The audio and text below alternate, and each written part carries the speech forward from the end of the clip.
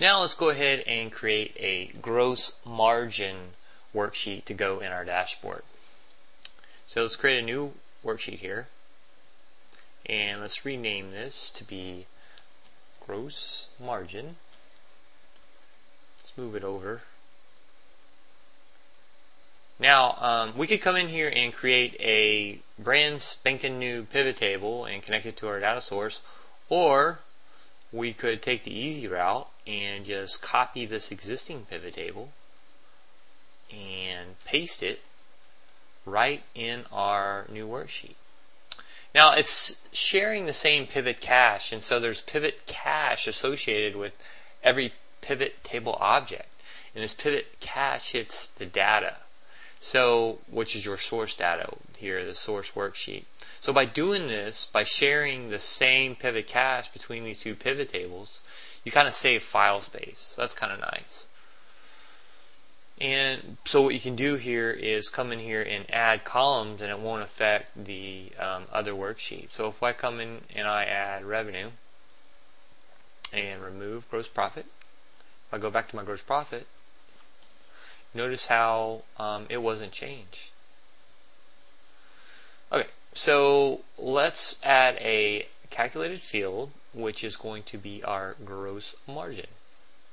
Options, formulas, calculated field.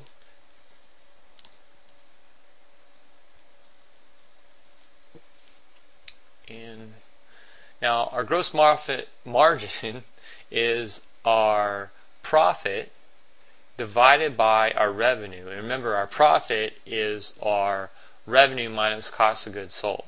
So we already have another calculated field, actually let me delete this, our gross profit in here. So all we need to do is, let me type this in again,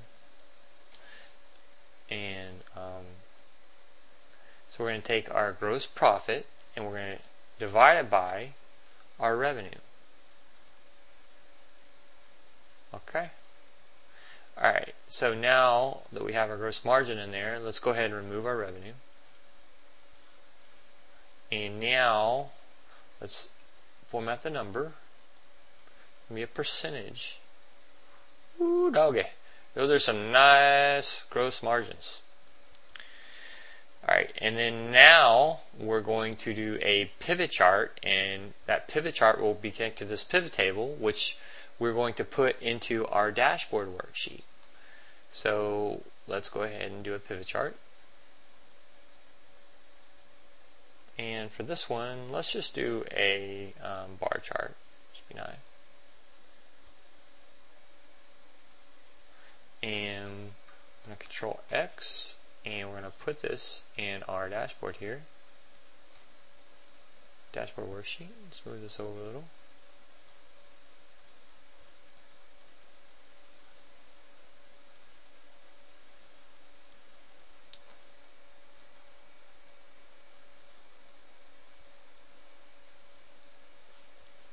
Okay, cool. So now we have a gross margin, and if we were to come in here and if we wanted to drill in our underlying our pivot chart will change as we drill into the detail on our pivot table. So there's our gross margin report.